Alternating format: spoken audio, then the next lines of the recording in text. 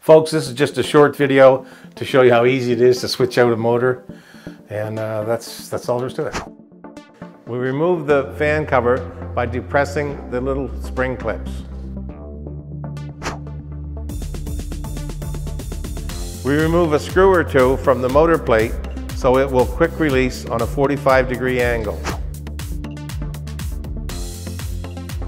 We will drill 1/8 holes in the side of your fan housing. We will attach your new housing brackets that will receive your new fan cover.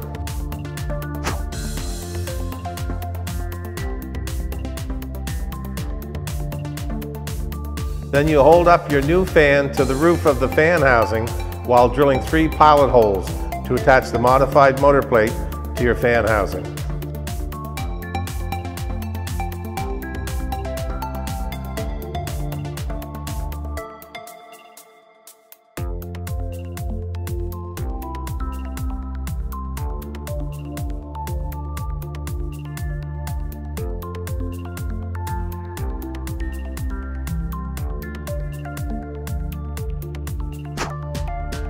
Plug it in and make sure your power cord is close to your outlet.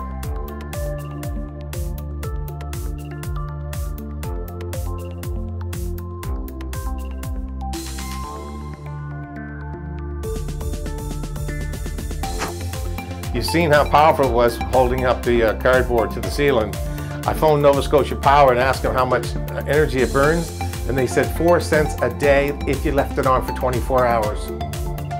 Folks, this version is for the people with the big, large boxes, 8" by 8" on the inside, because it takes a little more room than the other one. And you just simply put it in, up to your exit hole, and you drill 3 holes through here, here, and here with the long bits and long screws that I supply. And it just goes in just like the other one.